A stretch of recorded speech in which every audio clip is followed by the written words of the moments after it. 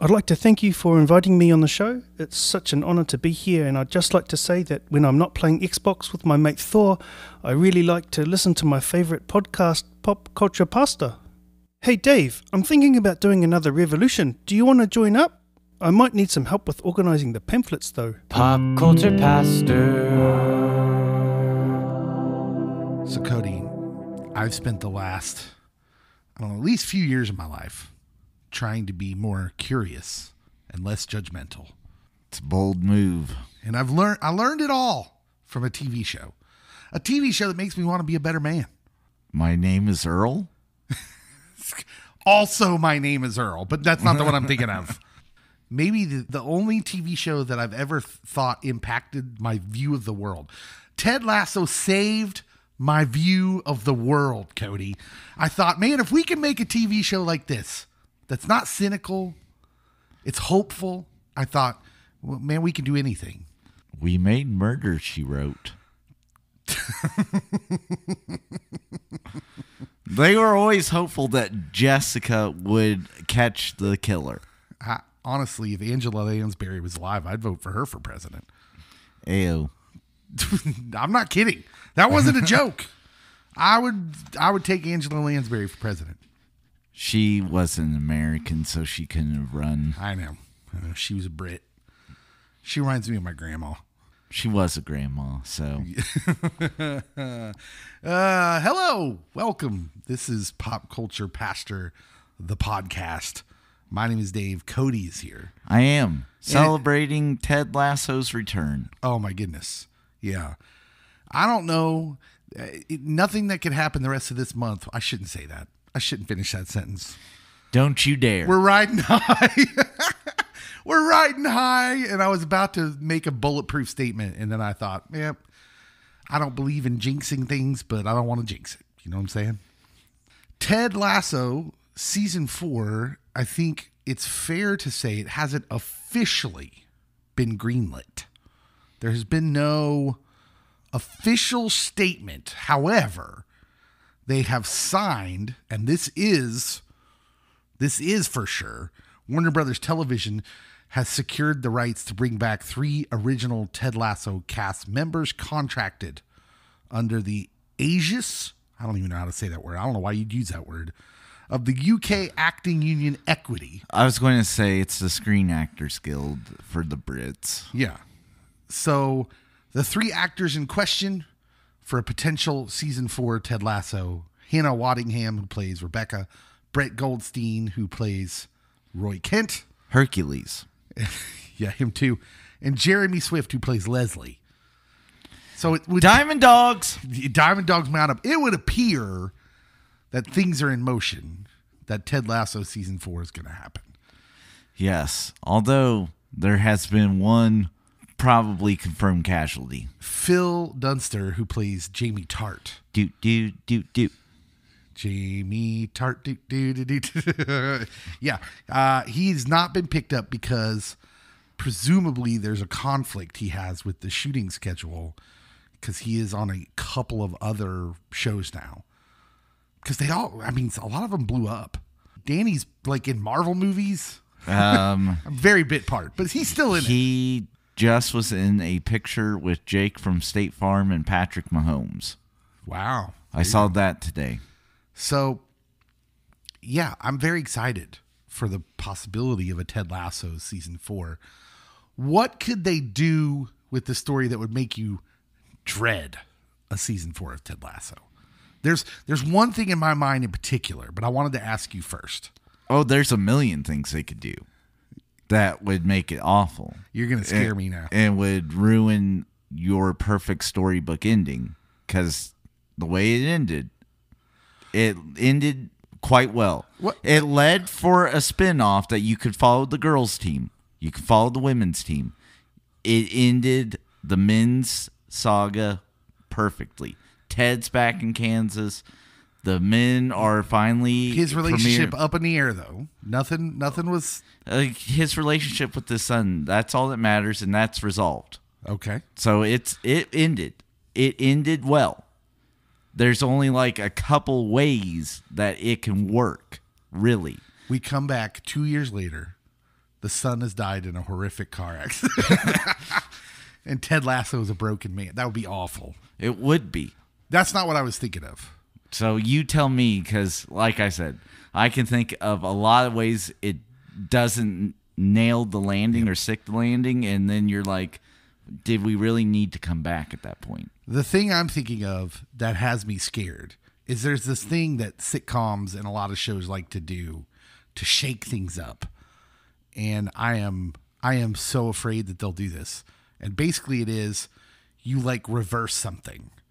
And since this was always a fish out of water story with Ted and Beard, my fear would be, oh, now the Brits have to come help Ted do something in America, and the Brits are the fish out of water.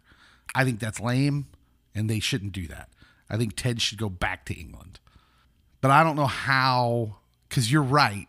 They seem to have wrote themselves into a corner that takes away from the ending, because that's the whole reason he went back to Kansas, was for the son. And honestly, I thought it led perfectly for, if you go the Cheers route, Frasier's technically a spinoff. Mm-hmm. It led for a Frasier-esque spinoff where Ted's existing somewhere in the world. You just don't you don't see him except for once in a blue moon. And it's rarity if you do get to see him. And it still centers around the team, but you've got Roy Kent and Nate as the coaches. And you have new team members. Yes, a whole new cast is in, and a couple familiar strong faces that you just launch from. See, I think that's what everyone was hoping for when Sudeikis was, yeah, that's it. We're done. I think that's what everyone was hoping for, because there was some rumblings, especially from, and forgive me, I can't remember his name right now, but the guy who plays Nate, his social media account, seemed to be that there was some things being talked about behind the scenes as far as maybe a spinoff. But now that Sudeikis is back, allegedly, presumably, I just don't know. I don't know where you go with the story now. You have to find a way to bring him back. And I don't know, because the show is called Ted Lasso. Unless, see, this is why I keep coming back to my fear, because it seems like he's got to be in Kansas now, which there's a part of that that's really appealing to us because we live in Kansas. So there's hilarious things they could do with that, because Sudeikis knows. He knows us. That's what made him that's what was made half the show for us anyways, is because a lot of his mannerisms, his kind of down, aw shucks, down home sayings he says are very Kansas. Like there are literally Ted Lassos all over Kansas like that. You could bring it to Kansas and bring soccer to Kansas. He could coach an MLS team. He could. And you could bring Roy, and you could contrive a way where Rebecca gets ownership of an MLS team somehow. Yep. Yeah. She has money. And maybe her husband, who's a pilot. So he's the key, because presumably she ends up with the Amsterdam pilot. And if he's a pilot, he can literally be moved anywhere. He could be. Yeah. I don't know. It's interesting. I'm just glad it's coming back. I trust the writers of that show because they did such a good job. I think it's one of the most well-written shows that I can think of. They are one of the showrunners for the show was the guy behind Scrubs. So there you go. And you're a big Scrubs guy. I am. I was not a big Scrubs person, but I trust your judgment on that. So we're back, baby. Yeah, Ted Lasso, season 4. The next article, the next news I want to talk about is about a guy named Bradley Whitford. Are you aware who Bradley Whitford is? Oh, B. Radley? B. Radley? Is that a nickname? I don't think I know B. Radley, but I might know B. Radley. I think most people recently remember him from the movie Get Out.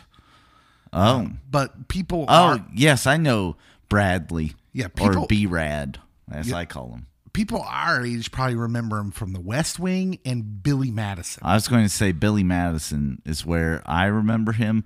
For me, he's just always the bad guy from Billy Madison. That's how I remember him. I was aware he was on the West Wing, but I wasn't a big fan of the West Wing. Well, you know, in our day and age, people are so political. And I don't usually talk about politics, but this story was so absurd that I thought I had to bring it up because this is absurd. Is it though? Contrarian Cody might come out. Well, Contrarian Cody can come out, but let me tell them the story. Robert F. Kennedy Jr., who up until a couple weeks ago or a week ago was running for president as an independent. He was an independent. He tried to make it into the two-party system. They said, no, you're too school for cool. And so he's like, I'm going third party. Okay. I mean, he had no shot. He never had a shot. But he has a name. People are aware of him. He's been around for a while. Well, he's married to Cheryl Hines. And if that name sounds familiar, she was in Curb Your Enthusiasm for years. That's the best thing people would remember her from. I was going to say, she's had parts in a lot of shows. So she is married to Robert F. Kennedy Jr. They've been married for a while. They've been together for a long time. Husband and wife. And RFK Jr. dropped out of the race and endorsed Trump, which was kind of big news. I'm not here to tell you why. I'm like, literally, let me preface all this by saying I do not care. Yes, Dave really does not. I do not care about politics. And so that's not where I'm going with this story. But he kind of surprised people because he endorsed Trump and he's been a Democrat his whole life. His whole family. Yeah, he's a Kennedy. They've kind of been the symbol of the Democratic Party for a while. What the Bushes are to the Republicans, the Kennedys are to the Dems. Well, Bradley Whitford, he decided he was going to out somebody, and it wasn't RFK. He decides he's going to go after his wife, Cheryl Hines, because I'm presuming they've worked together on something. They must know each other. Mm-hmm.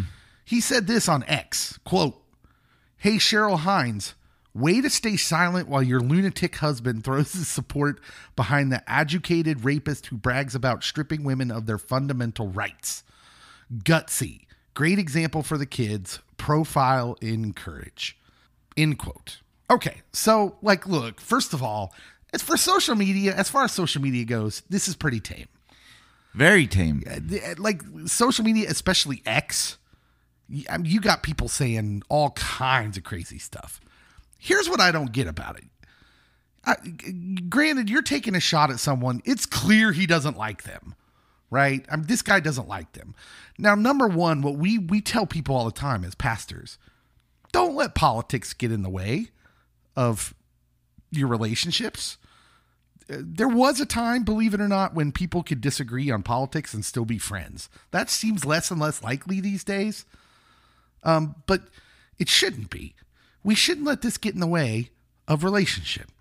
But he calls out Cheryl Hines and basically says, well, she should have said something. To which I get really confused, Cody, because she's RFK Jr.'s wife. What is she supposed to do? So, through good times and in bad, Cody. Yeah. I think that she could have easily, from his perspective, Bradley's perspective, said, although I love my husband dearly and till death do us part, we are going to agree to disagree on this. I think that's what he expected. Because the thing is, both Cheryl and RFK Jr. have been very outspoken on their political leanings and beliefs. And up until, I don't know, maybe 4 or 5 months ago, RFK Jr. didn't have a ton of positive things to say about Mr. Trump. I think that Bradley feels that if you're going to be outspoken when, like, everyone's on your team, when things get down and out, you should still be that strong-minded and that strong-willed and at least say, we're going to disagree on this one. I'm not casting my lot with this individual. Okay. Whatever your politics may be. Honest question, though. How many wives do you know that were they in a somewhat similar situation would do that? Because whether it's I'm married to a woman that would. Yeah, you are. Yes. But I think we can all agree that Leah is an exceptional human being. Yes. And she is strong-willed and fiery. She's feisty. And we know if Leah were to disagree with you publicly, those of us that know you, it wouldn't have anything to do with where she feels like you and her place in your relationship. She wouldn't be trying to, I guess what's the word I'm looking for? She wouldn't be trying to subvert any authority you may or may not have. But a lot of people don't live like that. Mm-hmm. A lot of people a lot of husbands want their wives to back their plays, but I think a lot of wives want their husbands to back their plays. It's weird to me. I guess what I'm saying is it would be odd to me to have a happily married couple publicly not back one of their plays. And it would be even weirder to call it out, to say, why don't you do that?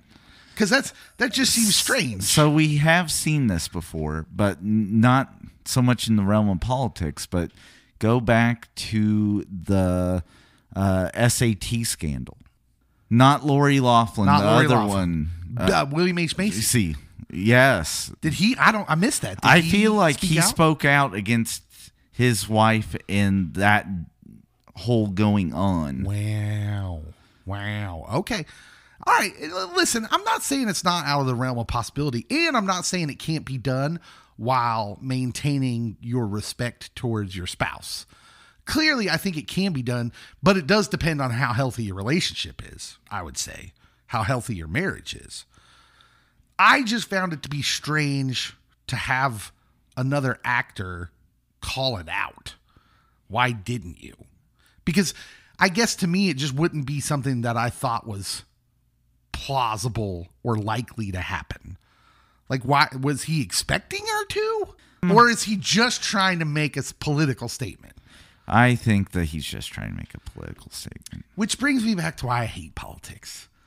Because half the things people say on social media, they're just trying to highlight how right they are. Very few people will want to really engage in a conversation about real topics, about things we feel strongly about, and how to really drive towards something better for everyone.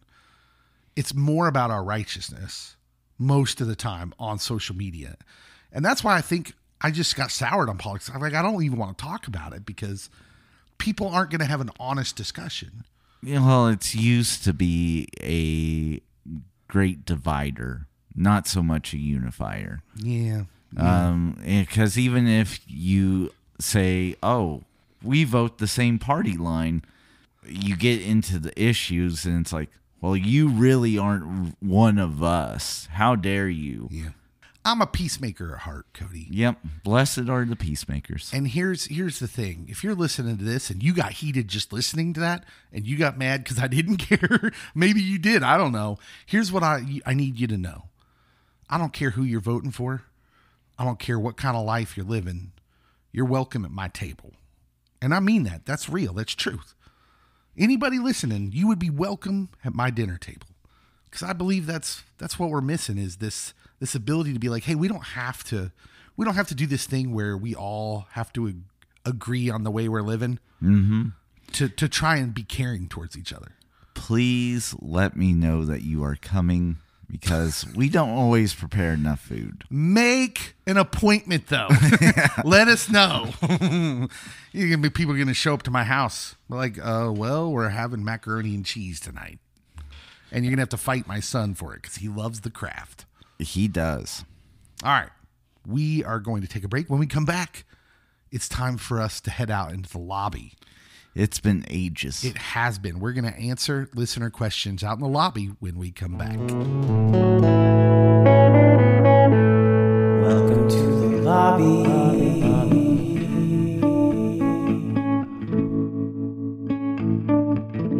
All right, Cody, we are out in the lobby. We're in the concession area. There was some cobwebs around the Reese's Pieces. The lobby had been vacant for a while. Yeah, we haven't been out to the lobby in a little bit, but we're out here now. and we are going to answer your questions, listeners. That's right. Mm-hmm. Are you excited for this, Cody? I am. I literally love answering listeners' questions. The first question comes from Jim Smith from Pittman, New Jersey. Hi, James. Jimothy. We'll just go with Jim. Jim, we'll have to go. I'd like to go to New Jersey someday. Visit our friend Jim. We're going to the Garden State. I wish we could go to New York Comic Con. If we ever go to New York Comic Con, Jim, we'll come visit you too. Yes. But he has a question for us. He asks, you have to pick a president. We're going all politics all the time here. That's what we're about. I know, right? Obviously. You have to pick a president, living or dead, to be our next president. Who do you pick? Okay, so I'm going to assume that Harrison Ford's off the table. Yeah, it has to be. I think he wants a real president. Although, you got to go dead, right? There's no one living you want, right? Like, I kind of want to see what Carter was like. Just because he seemed like a super nice old guy when I was born in a young child into the teens and adult years. Yeah, but he's dead now too, right? No. Is he still alive? I thought he died. No, he's in the still last with couple us. Months. Oh, he's not doing well though, right? He's been on hospice for like over a year. Oh my goodness gracious, that dude just holding on. He is. Good for him. So I will go with Teddy Roosevelt. Yeah, Teddy Roosevelt. Just so I can say bully for you. And also, he seemed like quite a character. You are aware the real Teddy Roosevelt wasn't played by Robin Williams. I'm just making sure you know this. I like to think he's a lot like Robin Williams. Yeah. Yeah. Well, now I got to come up with a different pick because that was going to be my pick, and now I can't have the same pick as you. I was going to go with Teddy just because it seems like we could use a Teddy Roosevelt right now. Well, I mean, I can go with Abraham Lincoln. Yeah, Abe seems too easy though. It does, but then you can quote Wayne's World, and then that's always fun. Yeah. I don't know. If I was going to pick living presidents, it says something about where we're at when I'm like, well, gee, either George W. or Barack seem okay. Like, I think that tells you just where we're at when I'm just like, either of them seem fine. Can we bring back 2003 prices if we bring back G-dubs? Because I would vote for him a second if we could do that. Yes. Everything's so expensive, Cody. I just don't like that. But a dead president, I'll tell you who I'm not picking. We're not going with Andrew Jackson. Okay. Andy was towards the top of the not pick Oh, list. yeah. Andrew Jackson, I don't think he was a nice dude. Old hickory. And a lot of things he does is like, he's like the first president that does the my rich friends are going to benefit from this presidency type gig. He was like one of the first people to do that. Who's the guy that got pneumonia at his inauguration? Do you remember him? Yes. It wasn't Taft. Taft was the one that got stuck in the bathtub. Yeah. Yes. Harrison. It was William Henry Harrison. Yep. You know what? I'm going to go with William Henry Harrison. I feel bad for him. Get I think him he deserves a shot. raincoat. And yeah, get him a coat. Get the stuff out of his lungs, and let's bring William Henry Harrison back. I'll take him. Just because I think if he got his chance, he'd really want to do a good job and make us proud. I also kind of am intrigued by Grant. If Grant didn't have to take over after a civil war. Yeah, the thing about U.S. Grant is, and I don't know how much you know about him, but he was apparently brilliant. Like a brilliant dude, but West Point. had a lot of brokenness. Don't we all? Addicted to alcohol. Yeah, I mean, had a rough time of it. But by all accounts, was a brilliant dude. Yeah, that was a good question. Outside our norm. Yeah. Next question comes from Will Montgomery from California. Oh, we're going across the nation. We reach from coast to coast and all over the world, baby. Did I tell you we're in the top 100 listened podcasts in the Democratic Republic of Congo? Yes. Winning. We've got missionary friends, and I'm not really sure how it happens because I know a guy we know named Adam who listens. He's a missionary in South Africa, but I know he travels around. So I'm assuming he just listened near the Democratic Republic of Congo a couple times, and we got credit for it. That might go up on the board. Are we going to be like the Hoff, like Hasselhoff? We're just going to be huge in the Congo? I hope so. I hope so too, because I will never not make the joke of there I was in the Congo. I love that commercial. That's an old commercial.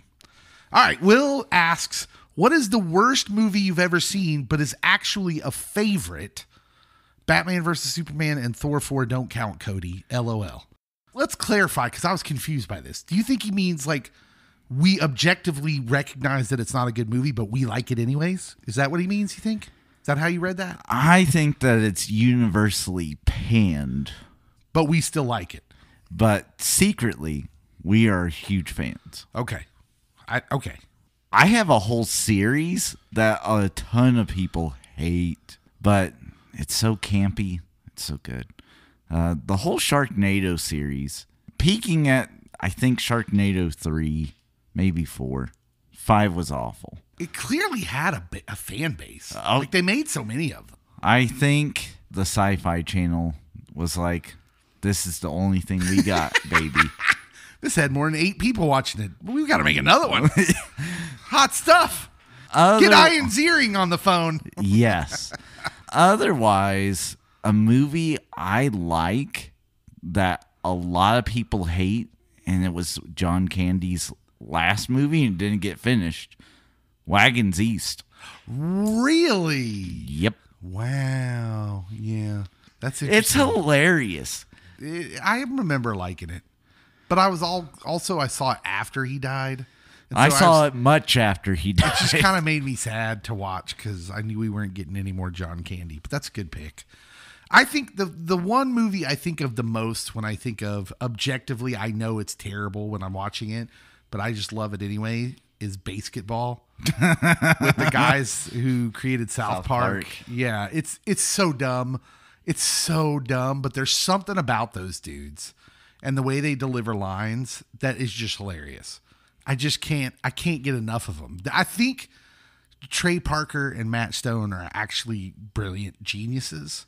I wish they wouldn't be quite so vulgar, but I think they're brilliant. And I love that movie. Honestly, it is the super brilliant ones that tend to have the most impact in comedy, pop culture wise, I feel. Mm-hmm. Like all the Monty Python guys are like Oxford gents. Conan O'Brien's from like Harvard.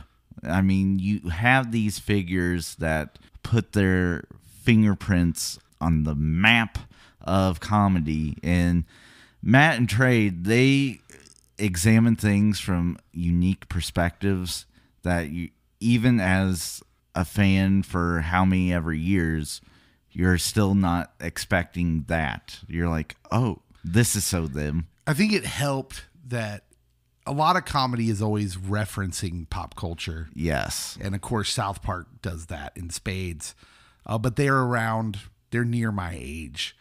So the things, and especially in basketball. So if you've never seen basketball, it's absolutely ridiculous. It's about a made up sport that they made up in their driveway.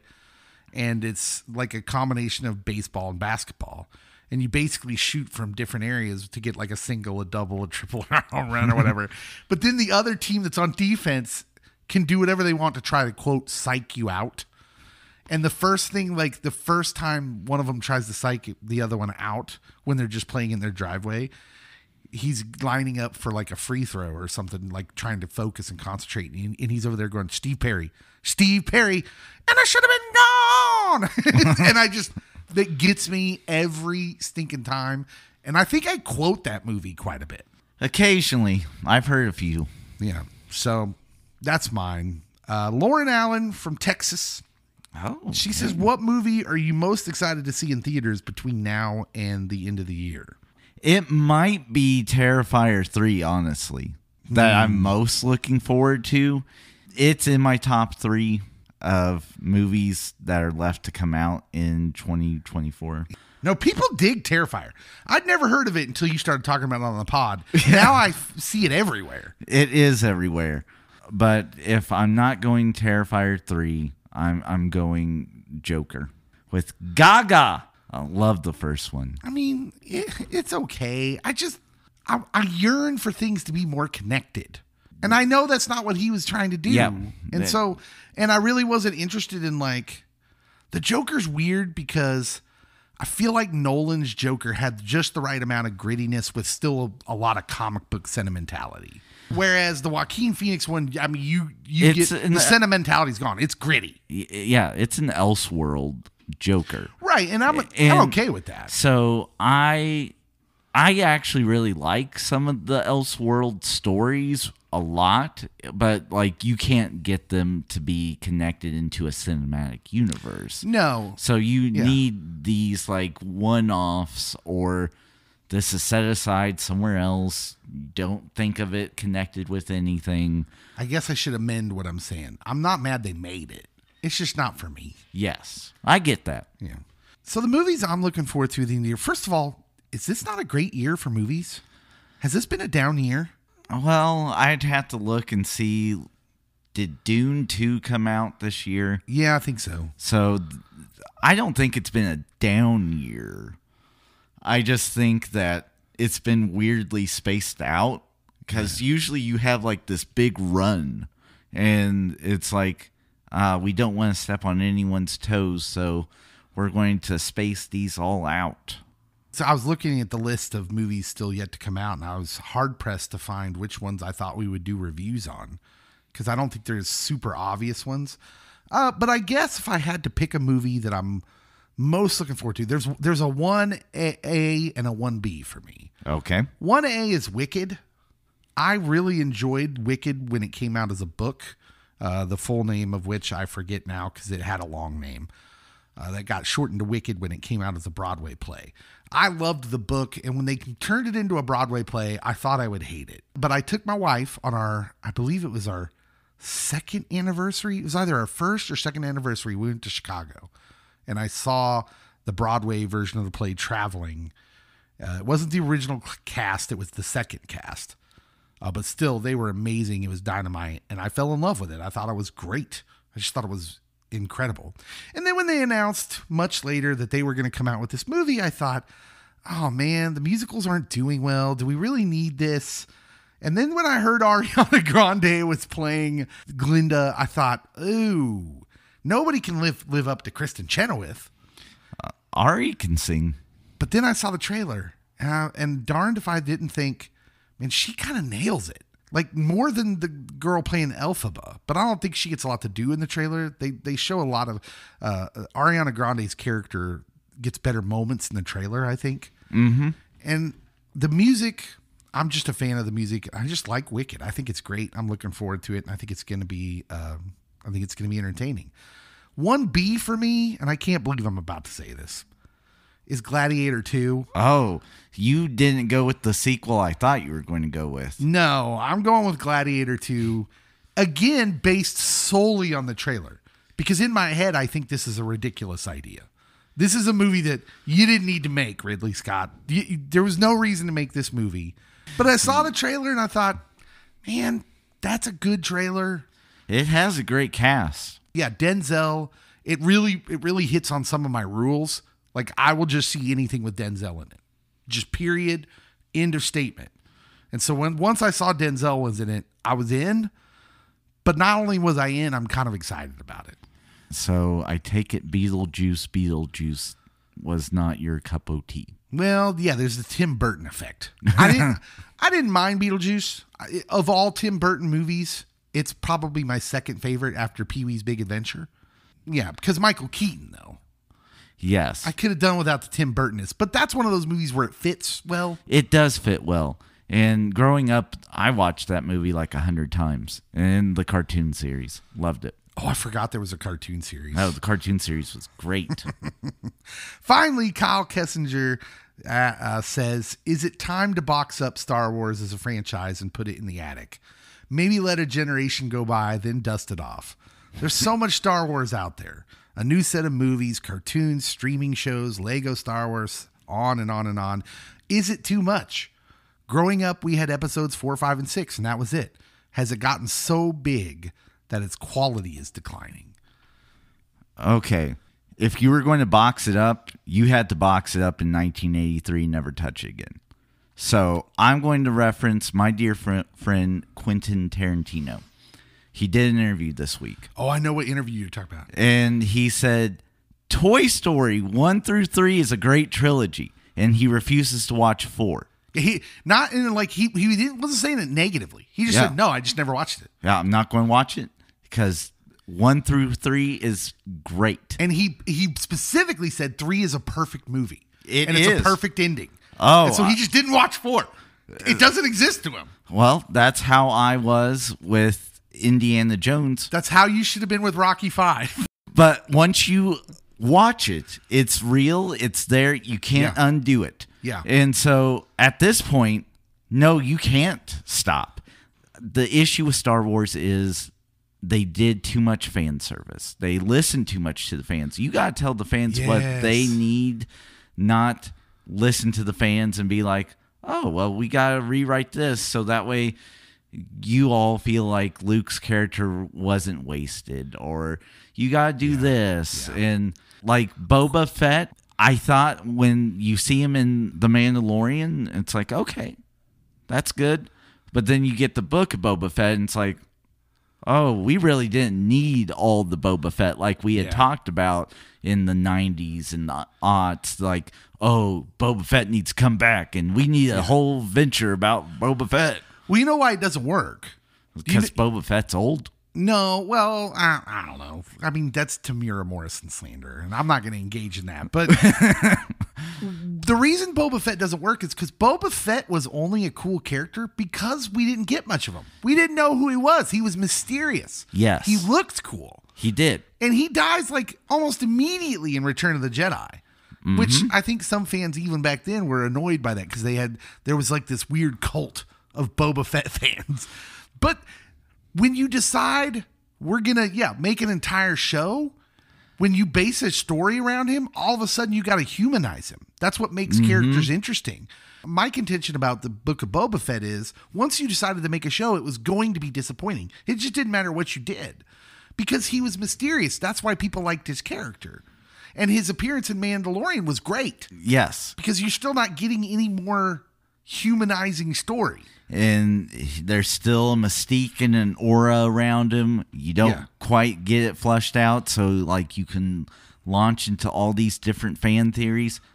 That's Star Wars issue is they try to give the fans what they think they need instead of telling the fans this is what you need.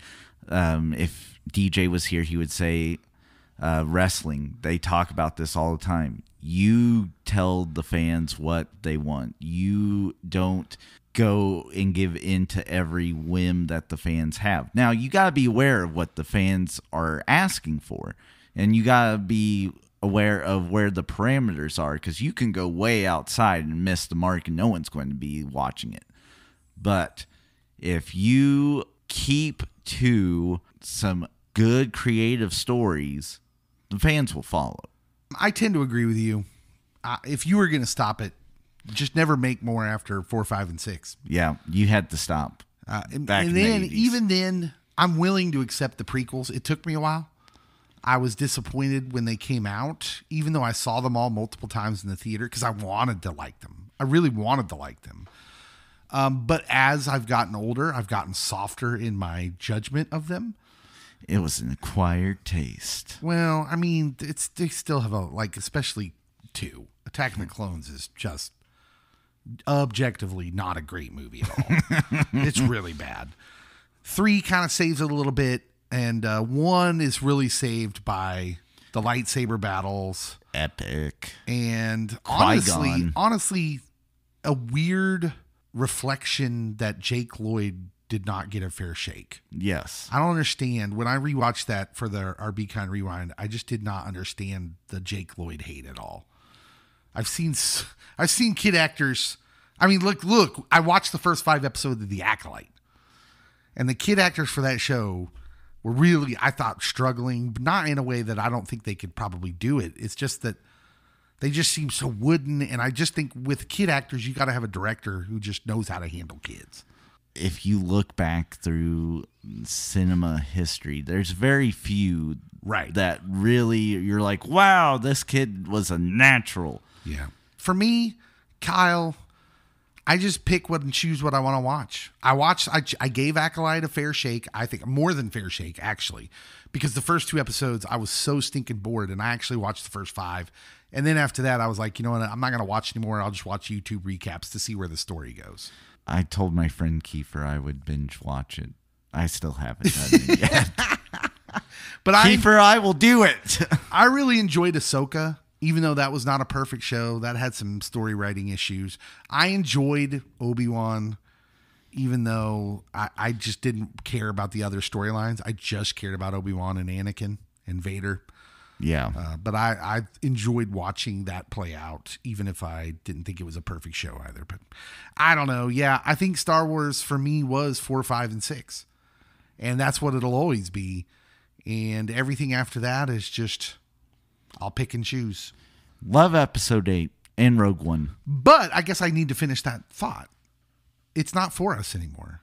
It's good that we can still enjoy it, but like people are signing petitions because they want to see more of the Acolyte. And if they want it, if there's enough people that Disney thinks they should make one, then make it. That's fine with me. Oh, yeah. If people enjoy it, make it. If they can make money, they'll do it.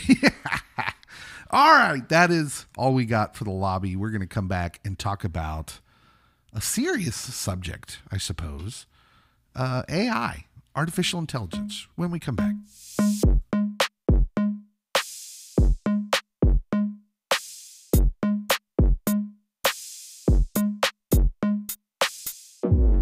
All right, Cody, we're back. We're going to talk about, I guess, something serious. It's more serious. It will lend itself to being a more serious conversation just because of the obvious questions it brings up for how this changes an industry or maybe creativity in general. Creativity, ethics. Yeah, there's a lot. There's a lot of categories here. Yeah. And I'll try to hit most of the main ones and get your thoughts for sure. Because at the end of the day, I don't know that I have a lot of thoughts other than I'm interested and fascinated by it all to see where it goes. And I'm more fascinated by the big picture too. Yes. There's a lot of real obvious categories, and we'll talk about all of them. But I'm mostly fascinated by what does this do to creativity and art? Like people think of AI and they think, oh, those videos where there's like 8 fingers on the hand and like there's a rocket for a leg and then it turns into a swan. And looking at you, Facebook. Yes. If I see one more, how come we don't share more pictures like this, America? I'm like, well, because it's obviously not real. It is too real to me. We're in an interesting spot with AI right now. Yeah, for sure. Full disclosure, I do use AI, ChatGPT, as a tool, mostly on the radio side of things. Radio, the way we do it here at the station, I'm the only one working here. We have a lot of volunteers. And most radio shows that are daily, you would have a team of people working on things, writing things. It's not just all on one person. And so to keep up with content, I just use AI as a tool. But here's what I tell people, because someone was asking me about this the other day. I was like, well, listen, you're going to do almost just as much work if you're using AI right than you would have anyways. It's just it helps guide you if you're using it right. You got to prompt it well. You got to know how to prompt it. You got to be very detailed, give it exactly what you want. And then you're going to expect to like redirect it a few times. Like, I don't like this part. Kind of lean into this heavier. You know what I'm saying? Yes. Like really, you're going to have to fine tune it. The second part is if you're doing it as a dodge to get out of work, like if you're trying to get AI to do all the work, to write you a paper, if you're in school or whatever, man, that's not going to work. That's going to come back terrible. If you're using it to help as a helper and you're still putting in the work, you'll be fine and find it a nice tool. Yes. So from that end of it, I think AI can be a good tool, but I think people can get in trouble when they're trying to get it to do their job for them. And I have a story. Okay. Did you hear about the Megalopolis marketing campaign The trailer dropped for Megalopolis, which is a Francis Ford Coppola movie. It is a Francis movie. Well, a big dust-up happened. In the trailer, there's all these quotes that are featured in the trailer, and there are all these quotes that kind of like, well, okay, so for instance, The Godfather, Pauline Kael, allegedly of The New Yorker, quote, diminished by its artsiness. It was all these like really scathing one-word reviews of Coppola movies. But they're all like his best movies. Godfather, Apocalypse Now. You might be able to dig up a critic or two that were like, this wasn't my cup of tea. But universally, it was almost adored. Right. And they were scathing. So much so that when I first saw the trailer, I thought, oh, this isn't real. This is sarcasm. They're using sarcasm here. And I thought, well, that's snarky. I wouldn't have expected that for this kind of a movie. I wouldn't have expected it from my dear friend Francis. Because that was all that made sense to me. I was like, oh, they're being snarky. But that wasn't the case at all. As it turns out, a couple days later, Lionsgate fired their marketing consultant named Eddie Egan because he apparently used AI to create the quotes that end up in that trailer. Now, you sent me this story, Cody. I did. And I responded, how does this happen? How do you have something with all of this money writing on it? I can't even fathom a guess of how much this movie cost to make and how much this marketing consultant was getting paid to come up with trailer stuff. The idea that you would turn that over to AI, knowing this is an untested thing, or apparently he didn't know. It is not the creative marketing that it should have been. So Variety prompted ChatGPT on their own to provide negative criticism about Coppola's work. And the responses provided were strikingly similar to the quotes ones included in the trailer. So they probably typed in it probably took them 30 seconds to type out a prompt. So this dude making all this money spent no time, typed in some simple prompt, and it came back with lies. Because, like, look, here's the thing. Think about how unreliable the internet is at large. Just all the information on it. Just think about the totality of it and how unreliable that is. And understand that that's what AI is scouring. Well, Abraham Lincoln said, you can't always believe what you read on the internet. He was so right, Cody. Oh, my goodness. I just couldn't believe this story. And it led us down this rabbit hole of thinking about AI and its impact, just total, on pop culture. How is this going to work? Because we have questions. So I wanted to break it down into categories of here's going to be the challenges and here's going to be the opportunities. Because I think, just like with anything, there's nuance here. There is. Like I said before, if you know how to use AI and you use it correctly, it could be a really good tool. Do you want to go through the challenges of it first, or should we go through the good things? The challenges. Okay. Challenge number one of AI in pop culture: authenticity and originality. So AI generated art is going to struggle to capture the depth of human experience and emotional nuance.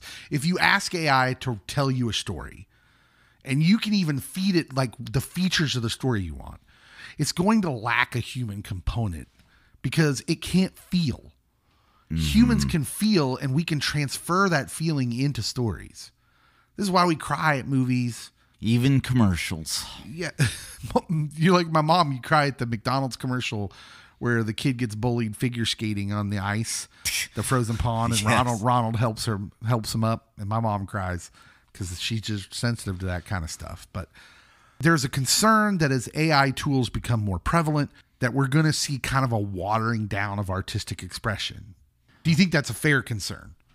I think to a degree.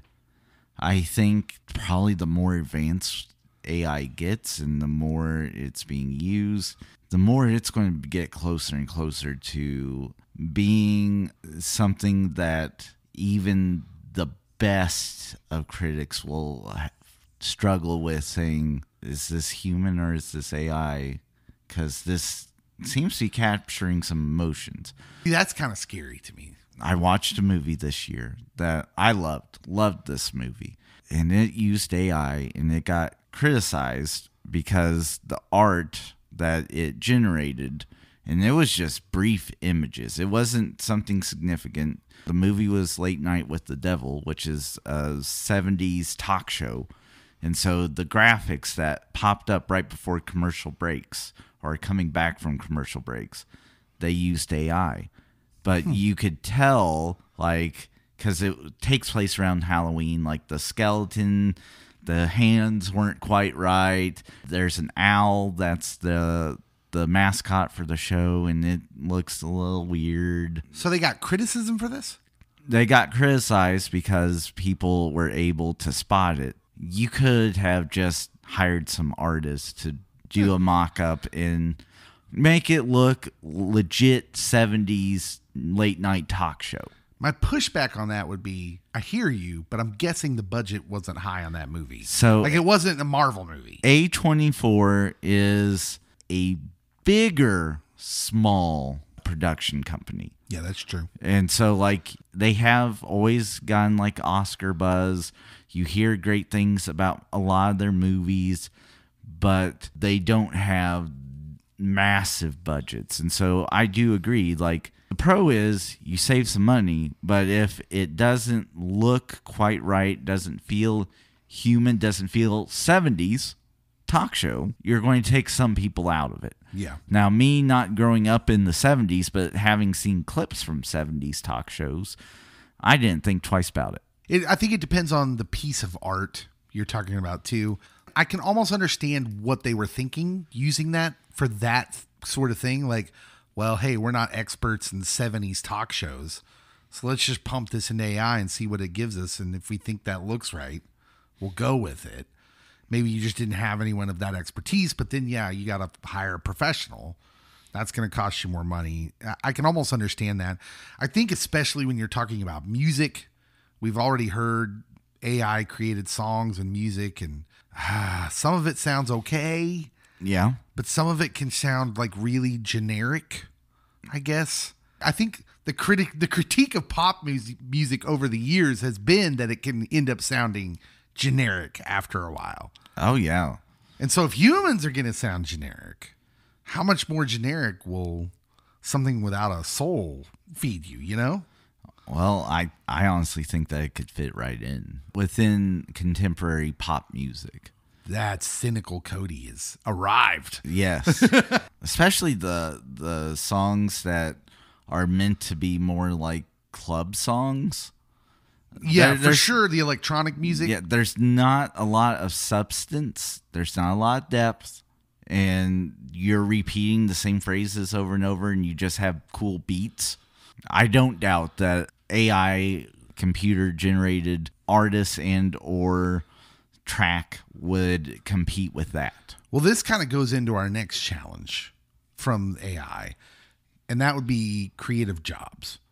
So as AI takes on more roles in the creative process, there's a risk of job displacement for artists, musicians, producers. That's what I thought of just now, because, like, think about rap music. So you have these people that have always been a part of rap music who are just the people that create the music behind the rap, the producers, the ones who lay it on beat. I mean, Dr. Dre is one of the most accomplished people in the music industry, basically from producing. Dre, Pharrell, Daft Punk.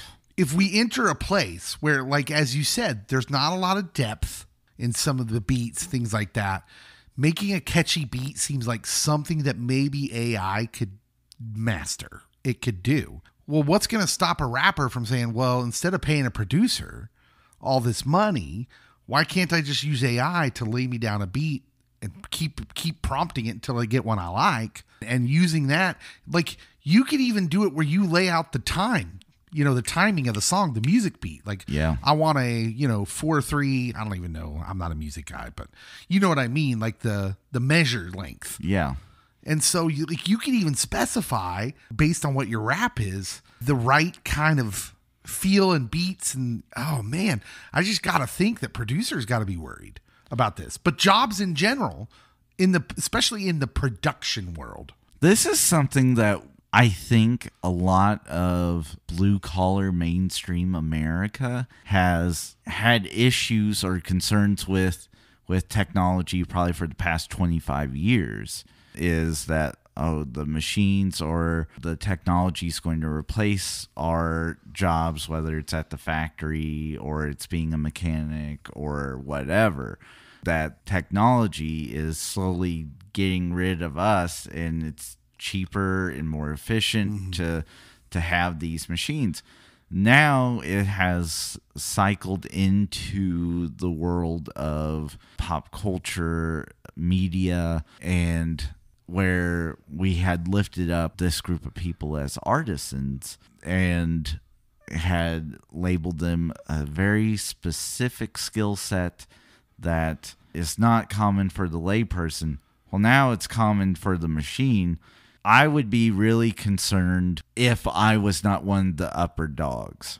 If you are someone that has a track record and you kind of have your finger on the pulse of the industry, I think that you're going to be golden.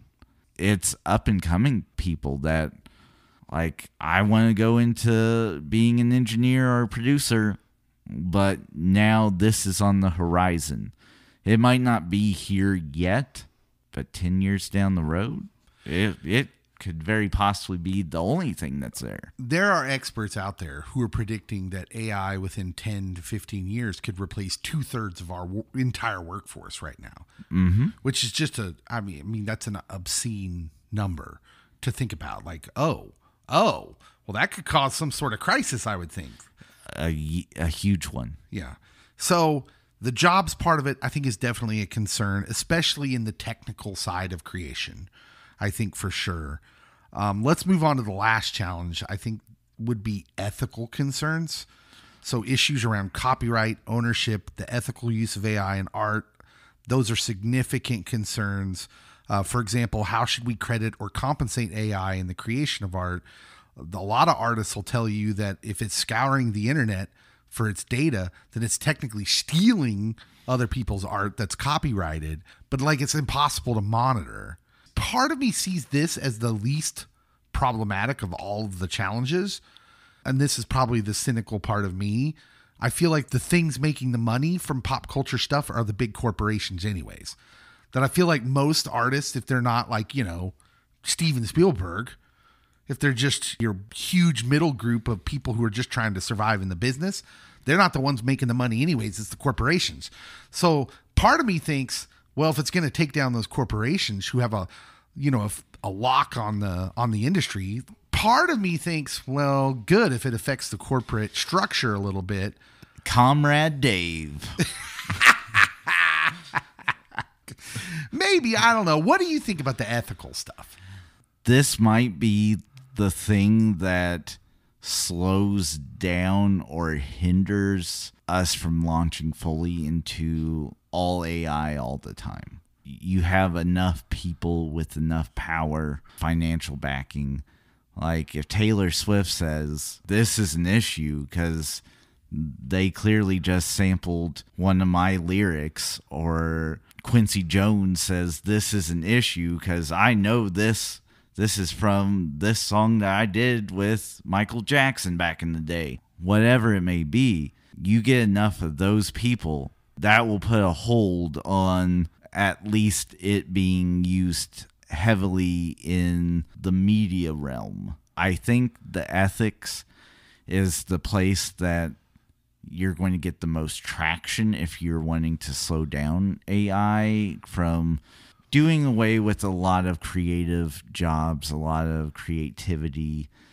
We're in some interesting times because a lot of what we have, even today, we borrow so much from people that are long since dead. Like if you're in literature, Shakespeare gets borrowed quite a bit.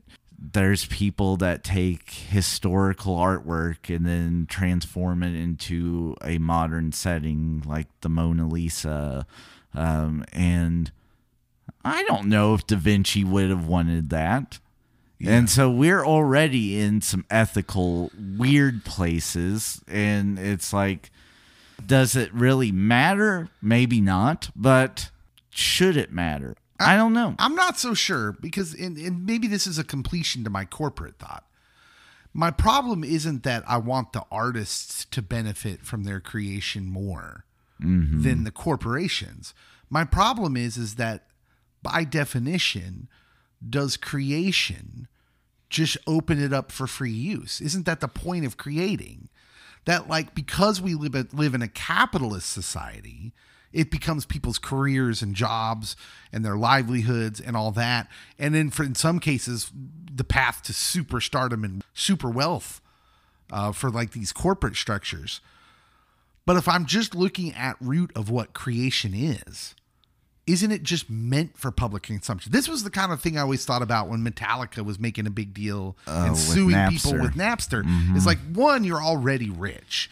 Two, this is how you got popular. You were literally, Metallica was literally handing out free recordings of underground concerts. That's how they got big, was passing around free bootlegged cassettes of their music. And then like, there's this idea of like, you created something, then you let it loose into the world, and maybe you shouldn't be able to control that. So there's only one artist I have seen that has really controlled it well. Banksy. Oh, yeah, well. So I brought this art into this world, and I'm taking it out. Yeah. Well, and by remaining anonymous, he controls the way it is consumed. Oh, yeah. For all you know, I am Banksy. I'm pretty sure you're not. But for all you know, I am. Let's talk about the possibilities with AI that are good. The opportunities that AI presents. First of all, there are new creative possibilities. I think the big thing that most people mention is like, oh no, we're going to hurt artists. But AI can act as a tool for artists. It's going to create jobs. People, like I said before, AI it's only as good as you can prompt it. And there is an art form to that. There is a work to it. It'll offer us new ways to explore creativity. It'll push boundaries. It can help generate ideas and provide inspiration. So for me, that's how I use it for radio content. It helps provide inspiration because sometimes I'm just too tired to come up with more ideas. I need help coming up with ideas. I'll flesh out the idea, but just give me an idea because my brain is tired. I'm working. I can't help you. Can't do it all, Dave. Yeah, but you know what I'm saying? Yes. Like, it creates possibilities, I think. Yes. And so I definitely think that there are some very cool creative things that can happen. And I think within that creativity, you're also going to see potentially some cost-effective ways to do things. And so like we had talked about with that movie that I watched earlier, if the AI prompts would have been a little bit better, if AI would have been maybe a couple of years more down the road, no one might have noticed, and this small production company would not have gotten dragged across social media lightly, but they did get dragged for their use of AI. The next thing is increases accessibility. What I mean by that is think about maybe a kid who doesn't feel artistic. They can't draw. Like if you were like me, I couldn't draw. I still can't draw. I can't paint. I can't even play musical instruments. I tried to play the most simplest one, the trumpet. Only has 3 buttons, and it was just my brain doesn't work that way. Well, Dave, that's because you were still going to advance. There's a thing called the handbells. You could have done that one, buddy. Too complicated, man. But AI can sort of democratize, I guess, if that makes sense, art by making creative tools more accessible to a larger group of people, right? So if someone can figure out a prompt, who's to say they can't make something original with AI? But then we're getting back into, well, where's the AI getting its information from? Like it seems like you got to figure out a way where AI can only peruse like free use stuff or stuff that's so old and has been around, public domain. Yes. So if art past a certain date is just public domain and it can draw from that, that's great, fine. But I think it can increase accessibility for people to be artistic, to be creators. But we got to figure out some way to cut down on copyright infringement. I just got done watching this reels of Winona Ryder. She was in the Criterion library of movies. So all the movies that have ever been made by Criterion. She's listing out her favorites that are there. And I had heard about 4 of the 8 she listed. Criterion movies tend to be more indie, tend to be more artsy, but they're usually well done. They're quality. And so, like, even if you think if it's being borrowed from some no name, it's not a big deal. Well, it could be like super influential and could be super impactful for that particular artist. There are singers that you and I have not heard of, but they're like, oh, that individual, they know how to songwrite and they make such lovely music and it's inspirational to them. And then they make these inspirational songs that everyone adores. Mm-hmm. Yeah. The last thing that I think AI brings to the table is I think it's going to revolutionize work, the way we work, how we work, what we do. Obviously, it's going to enhance efficiency. I think AI is going to streamline things that used to be time consuming. Oh, yeah. Once we learn how to really nail it down and learn how to use it better. And in the creative process, as far as pop culture goes, I think editing, the technical stuff, background music, I mean, just all these technical things that go on in the creation of our pop culture, the things that we love, that's probably really time consuming. It may revolutionize that. Now, I tend to think that when these experts say, well, this is going to replace 2/3 of the workforce in the next 10 to 15 years, that's not exactly scary to me because AI, solving that's not the problem. That's actually good. Freeing up 2/3 of people to do something different, I don't think is the problem. The problem, because here's the deal. The products are still moving. Money's still moving. Money is still being made. The problem that needs to be fixed is human greed. Because if the money is still going to like the corporate centers, as I talked about earlier, then yeah, those 2/3 of the people who are out of a job, that's going to be a problem. So, and I know this is going to sound utopia, and I know that it's going to be ridiculous, but it seems like if socialism was ever going to work, which I doubt it could, and not because of what people say, but because humanity is greedy. That's why all governments don't really work, because humanity's greedy. But if we weren't going to be, just one time, if we were going to do something right, AI might be the missing component. I'm going to say no. I know. Because that's the answer that makes sense. Well, and I also think if you freed up 2/3 of the world, there's a big issue. And it's a catastrophic issue. And it would be catastrophic to their mental health potentially. So a lot of people find meaning or find through their work, they find meaning in their life. It gives them a sense of purpose. And it might not be their full meaning. It might just be a chunk, because family might take up a chunk. If you're part of a faith denomination, that might take up a chunk. Friends, whatever. Work is something that has always been, foreseeably should be something that motivates us. Yes, I agree. And so, like, you got to have something that replaces that. You got to keep people moving. You got to keep people motivated, because we think life is bad now, even though that we're living in the safest time ever. We will think it's so much worse. Yeah. And to be fair, in a perfect world, what I'm thinking is not that you just have 2/3 of the workforce freed up and doing nothing, is that they would be freed up to do something different, go into business for themselves, create their own work. You know what I'm saying? Play college football. That's what a lot of people would probably do. And in that case, you're probably right. It's not healthy. But I saved this for the last intentionally because there is an extremely unhealthy component to all of this. And you hit on it there with work. For a lot of us, work is our social output. We go and work among our peers, and those are kind of our social output for the bulk of our day. And even for kids, because kids will say, like, school is work. It's awful. There's a huge component to school, and that is the socialization aspect. Think about AI teachers. And if you haven't, It's a you thing. should be, because that seems like a possibility. Especially since we're having teacher shortages, the cost of education. It's a thankless job It a is. lot these days. Kids yell and are rude, Yeah. allegedly.